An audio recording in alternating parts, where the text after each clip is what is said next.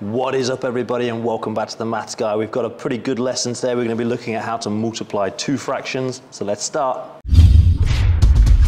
So first things first, if we have a look at our steps, we can see at the top, pretty simple today. Would you believe me if I told you that this is actually easier than adding fractions? Multiplying fractions is actually really easy, and that's easy because we don't need to find common denominators. Remember, our denominator is the number at the bottom, and our numerator is the number at the top. So if you saw my video on adding fractions, you know that we have to find common denominators. We need to make sure the denominators are the same value. But here, in multiplying, we do not, which is great. Okay, so looking at my steps, then you can see step one says to multiply the numerator, then I'll multiply the denominator, and then we're going to simplify if possible. Okay, so let's have a look at the first question then. Let's have a look at this first green chili challenge, nothing too complicated. We've got 1/4 multiplied by another quarter. So first things first, let's multiply our numerators. So 1 multiplied by 1, we know is going to equal 1. Okay, and then step 2, multiply the denominators. My denominators are both 4, so 4 multiplied by 4 is 16. And now step 3 says simplify if possible. Well, I know I can't simplify because I have a 1 and 16, so the only common factor of these two numbers would be 1, so therefore it's in its simplest form. So 1/4 multiplied by another quarter is 1/16. Super simple, right? Okay, let's have a look at another easy one. Let's have a look at 2/5 multiplied by 3/4. So first things first, let's multiply our numerators, our top numbers. So I've got 2 times 3, and 2 times 3 is 6. Then I'm just going to multiply my denominators. 5 times 4 is 20.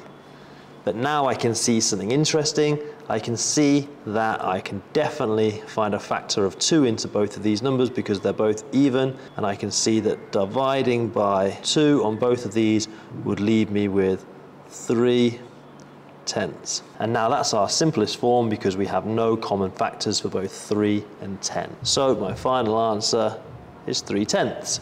Okay, let's step things up a little bit. Let's have a look at a slightly harder one. Let's have a look at 4/5 and 3/6. So same thing again. I'm going to multiply our 4 times 3. 4 times 3 is 12.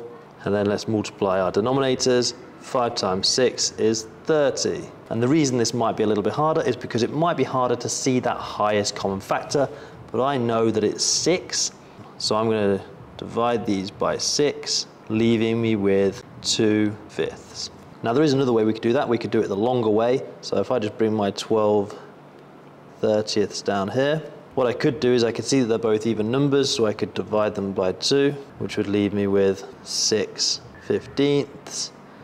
And then I can see that we also have a common factor of 3, so I could again divide by 3, leaving me with 2/5. So the same answer, just a slightly different way of getting there, depending on whether you can easily see that highest common factor. And if you don't really know how to find a highest common factor, I have got a video on this channel for it, so I'll link it here in the video now. Check that out if you need to. Okay, and now let's have a little look at our last question, our red chili challenge. And what you can see straight away is that we have what's called an improper fraction. An improper fraction is where we have a greater numerator than we do denominator. If you're not really sure what an improper fraction is, you can check that video out on my channel too. But it doesn't really make any difference in multiplication, so we can just do everything as before, but we must make sure that we understand that we might end up with an improper fraction as a result. And if we end up with an improper fraction, it would be good to convert it. Okay, so let's just follow our normal process.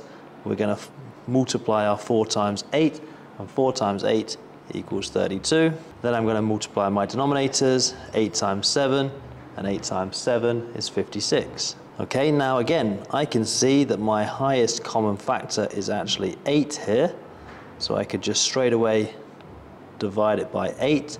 So 32 divided by 8 is 4, and 56 divided by 8 is 7, leaving me with an answer of 4/7. Or I could do it the long way again, so I'll rewrite my 32 56 down here, and I can see straight away they're even numbers, so I can divide by 2 both of these, leaving me with 16/28. Now they're even again, so I could divide by 2 again, leaving me with 8/14. They're even again, So I could divide them again by 2, leaving with 4/7. 4/7 has no common factor, so therefore is our simplified form. So there we go, that is multiplying two fractions. Let's have a look at things to remember.